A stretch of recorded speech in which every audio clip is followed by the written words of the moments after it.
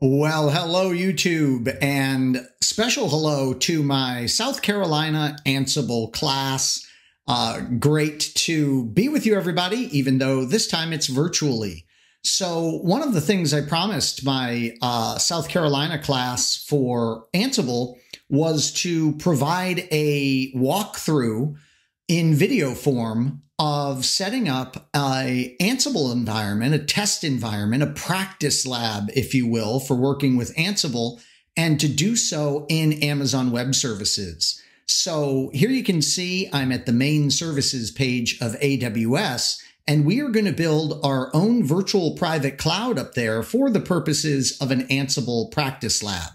So when it comes to the VPC, you could certainly search for that up here, but I go to networking and content delivery just to give some context. This is our main networking component, our virtual private cloud, our own little piece of the Amazon Web Service infrastructure. If you go to your VPCs for the region you're in, and remember your region is in the top right, we're going to be in the US East region for this.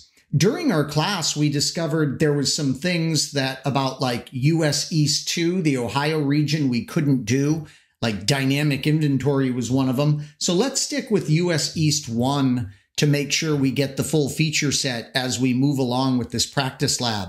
So if I go to the VPCs area, you can see that there is a VPC there, and that's the default virtual private cloud. And we could certainly use that, but typically what we want to do is we want to create a unique VPC for ourselves for something like this. So that would include a production environment we're spinning up. So for my name tag on all this stuff, I'll begin with Ansible. So this will really be great for me to identify our Ansible stuff inside my AWS environment. So I'll do Ansible _ VPC, and we then have to pick an IPv4 CIDR block, and we'll just do the 10.x range, and we'll do a 16-bit mask. That's going to give us plenty of subnets we can create later on, and we'll stick with the default of no IPv6 at this point and the default tenancy, and we will create that VPC. Awesome. So there's our Ansible VPC that we have created. And now next up, we'll want to place a subnet inside of that VPC. Here you can see all of the default subnets that went along with the default VPC, but we're going to create a new subnet. We'll call it Ansible _ subnet, and we're going to place this in the VPC that we created, and we're going to not stick it in a particular availability zone. We don't care. We have no preference on the availability zone selection, but that is pretty neat that you would be able to strategically place subnets in different availability zones. So there's our CIDR block that we set up for the VPC. So now we're going to do 10.0.1.0, for example, and this is a 24-bit mask. So this is going to be the 10.0.1 subnet inside our major 10.x range. So we'll choose create and close that up. So now we have our Ansible subnet. The next thing that we're going to want to do is, remember, before heading to the route table, we really want to create our internet gateway. And this is going to give internet reachability to the subnet that we just created. So I will say Ansible _ Internet Gateway, IGW, and we will create this thing, and then we'll close that up, and we can see our Ansible Gateway. And notice, easy to miss, believe it or not. It looks real obvious now, though. There's that red detached state. So we want to go ahead and attach this to a VPC, this Internet Gateway, and of course, we're attaching it to the Ansible VPC that we created. Now that we have an internet gateway, it's time to create a routing table for our infrastructure. We'll call this Ansible _ RT for route table. We're, of course, going to put this in the Ansible VPC. So we are now having this Ansible route table, and we're going to go to the routes area, and we're going to choose edit routes. we need to add a default route so that we will direct traffic that's destined not to our own IP address space, but to anything out on the internet, return traffic. Like when we come in to manage these devices, we want them to be able to communicate back to us. And we're going to point this to the internet gateway that we created for our Ansible topology. So I'll choose Save Routes. We'll close that up. And easy to forget, we need to go in and we need to associate the subnet we created with this routing table. So I'm going to choose our subnet, the Ansible subnet we created, and associate it with this routing table. And we are good to go there. In fact, we are now good to go with the network infrastructure that would serve our Ansible practice lab. Pretty cool. So now what we're going to do is go up to services and we'll go over to EC2 and we are going to spin up a machine that will serve as our Ansible Control Node. Yeah, that's the one that's going to be managing all of our boxes. So I'm going to go to the running instances area where we don't have a single running instance, and I'm going to choose launch instance. And notice we have this free tier eligible Amazon Linux 2 image. And this is based on like CentOS and Red Hat Linux. So this will actually do great for our Ansible control node. So I'll select that. We'll stick with the T2 Micro, which is free tier eligible for those of you in the free tier, like I am with this account. And then we are going to go and put that in the Ansible VPC, in the Ansible subnet. We want to enable the automatic assignment of public IPs, and we can leave everything else at the default. Next, we'll choose add storage. It's going to be an 8 gig root volume, general purpose SSD. That's great. And then we'll want to add a name tag, and the name tag will be Ansible _ control _ node. And then we're going to add additional tags to the devices that we're controlling. And I'll talk about that when we get there. So let's go to our next step, which is the security group. We're going to create a new security group here called Ansible _ SG for security group. And notice we're going to allow SSH into this box so we can manage it. We could lock this down to our public IP address that we're coming in with. But being that it's a practice lab, I'm not overly concerned about security. So we'll just go ahead and launch this new instance. And let's create a new key pair because you would be in that situation most likely. So I'll go ahead and call this Ansible _ key pair. And you are going to download this key pair. The system extension, blah, blah, blah, is not compatible with this version of the Mac. All right, that's weird. Just some weird Mac error there, unrelated to what we're doing, I believe. So Ansible _ key pair. I'm going to download that key pair, and we're going to choose launch instance. So our instance is spinning up now. And if we go to view instances, we can see that that virtual machine is spinning up, and it's going to take just a moment, especially with the Amazon Linux image that we're using. We're going to find that it, is brought up and ready to use in a remarkably quick fashion. And of course, there we go. A couple of refreshes and we can see it's ready to go. So we would want to connect to that. And when we choose connect, it's going to give us the string that we would need at the command line in order to SSH into that box. Now notice that the key must not be publicly viewable for SSH to work. So we can chmod 400 that key pair once we locate it in the location where we want it. So I'm going to go down here and ask to see that PEM file inside of the Finder. And I'm going to take that, let me right click it, and I'll choose copy. And I'm going to go into my OneDrive, and I have a folder in there for my AWS keys. And so I will paste that in there. And once we have the Ansible key pair inside that location, I'll do the chmod, and we're going to do that, of course, from the terminal. So let me launch the terminal on my Mac system. By the way, this would all work in Windows as well. I just happen to be on a Mac this evening.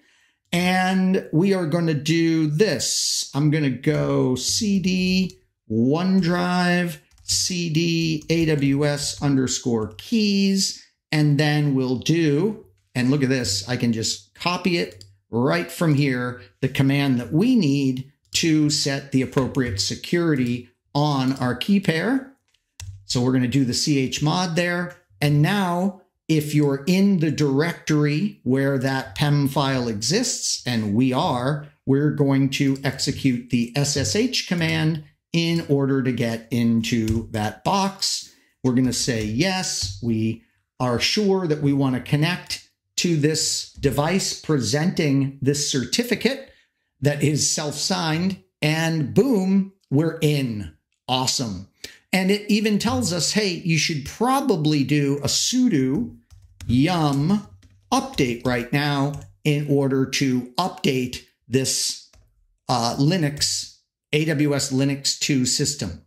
So there we go. We're updating the software on this baby, and that is great. This is going to serve as our Ansible Control Node.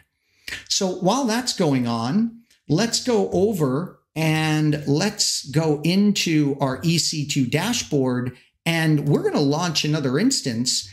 And one of the things that I would recommend is that you have some fun here. Install a couple different flavors of Linux.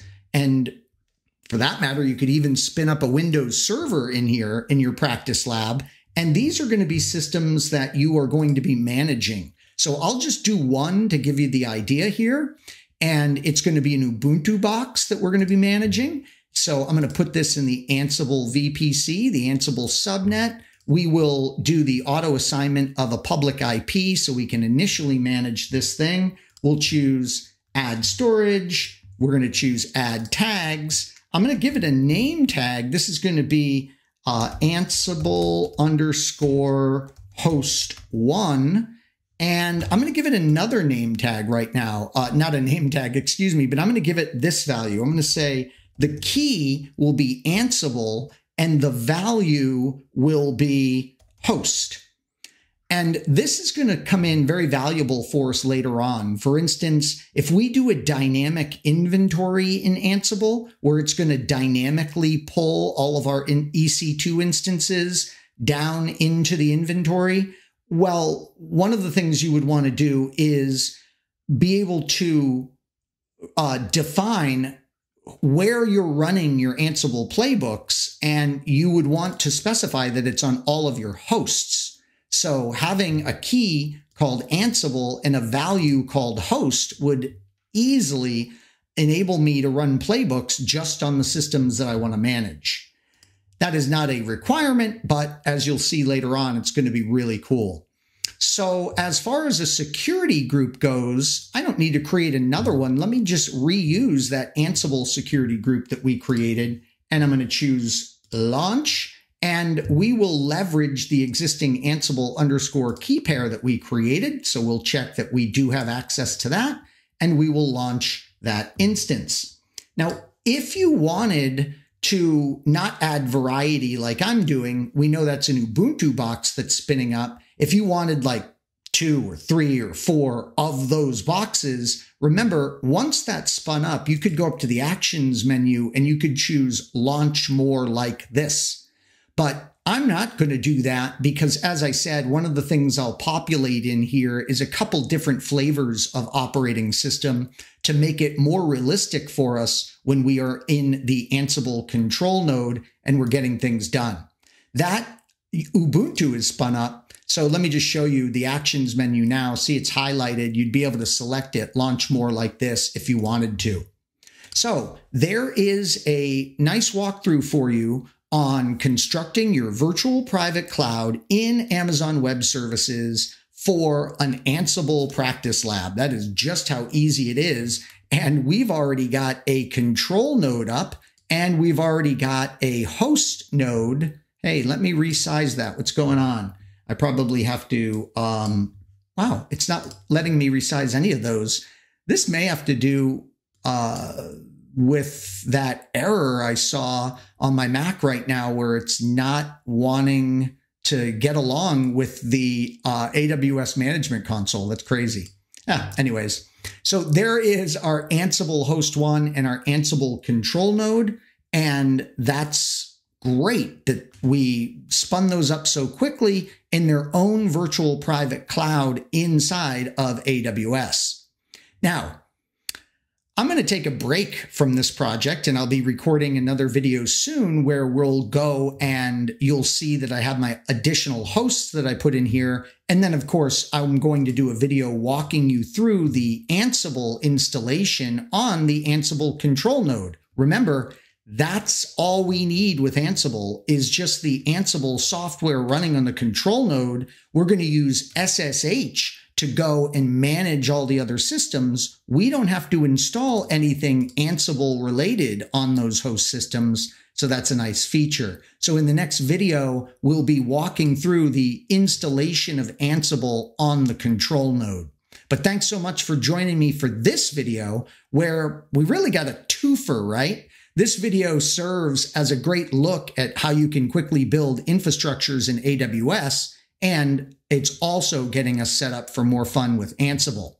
Now, since I am pausing from this whole activity, not a bad idea for me to just go up now under the Actions menu and go to Instance State, and I'll just stop these running instances. But for my South Carolina class, you know me, I am just super crazy about this, and that is the graceful shutdown. I always want to make sure of that. So let me go out to that running node that we created together, and I'll do my sudo shutdown -h now, and we have just shut down that system gracefully. And I'm going to go in to the host and do that as well.